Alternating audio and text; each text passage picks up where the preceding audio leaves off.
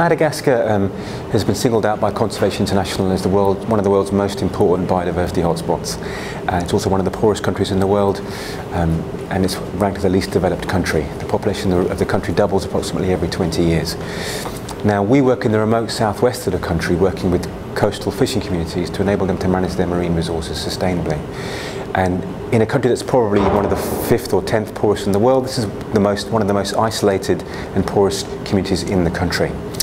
So, and these are communities that live along the coast in a very arid part of the country that rely exclusively on the marine environment for their livelihood. In actual fact, their cultural identity is inextricably linked to the sea. They're called the Vezu, or the people of the sea.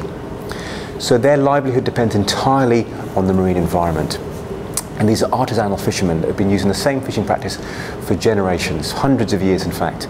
And so their method of fishing is a very sustainable method of fishing. Blue Ventures Conservation works with these coastal communities to ensure that that remains the case, to ensure that the communities fish sustainably and ensure they protect the marine environment, so the marine environment lasts for generations to come and ensures that the fishermen always have food on the table for them and for their families.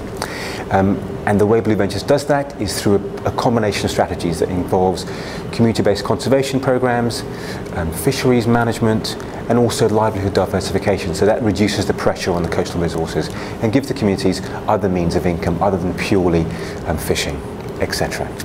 Now, that model of sustainability doesn't take into account the fact that the population is growing very rapidly. We estimate that the population is growing, doubling probably every 10 to 15 years. And the reason for that is, we believe, almost entirely due to lack of access to healthcare and lack of access to health education.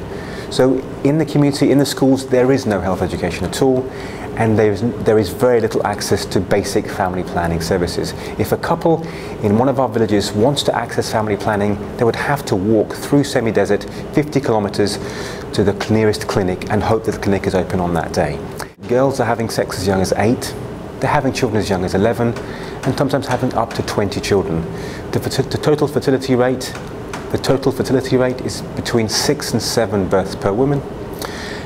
And the population of the region, I said, is doubling very rapidly. What that means for our conservation colleagues is that despite their best efforts, and the conservation work's going very well, despite their best efforts, the demand on those coastal resources is outstripping the supply. So the conservation team very much see the importance of enabling the community to access family planning services as a way of enabling them to slow the population growth of their region. So I'm a practicing doctor in the UK. I'm a general practitioner with an interest in family planning, sexual and reproductive health. I've also got a real passion for marine conservation. And I initially started work as the medical advisor for Blue Ventures Conservation to support the expedition and conservation staff and volunteers.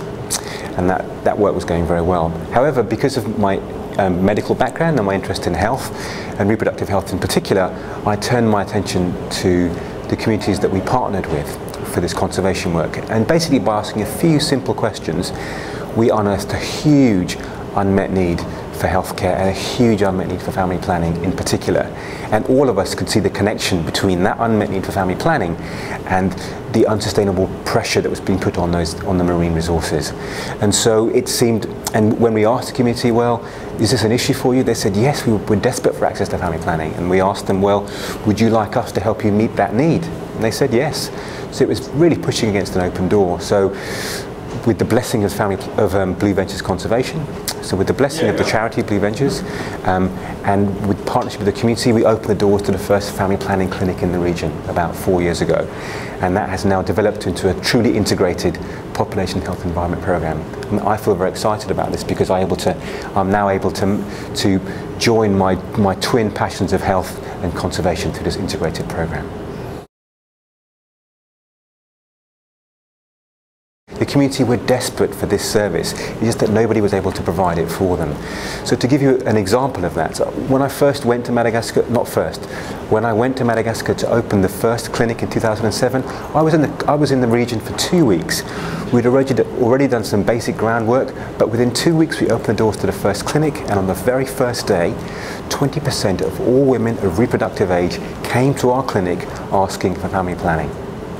and that has been the same every single village we've been to. The demand is there, we're just meeting that demand.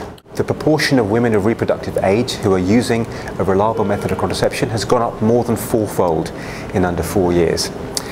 Now, although you cannot infer causality, we are also noticing a drop in fertility over the same period of time. So fertility has dropped by about a third since the start of the project, and I'd like to say that's at least in part because of our intervention. What we're really excited about is how the integrated approach really creates synergies that enable both health and conservation goals to be met more effectively than if we'd invested in traditional vertical programs. So I'm really excited about that synergy and that integration. So what I'd really like to do is to evaluate this integrated approach as robustly as possible, to better demonstrate to the community that this really works. And then once we've got good data behind us, then to communicate that to the international community to promote the uptake of a more integrated programming.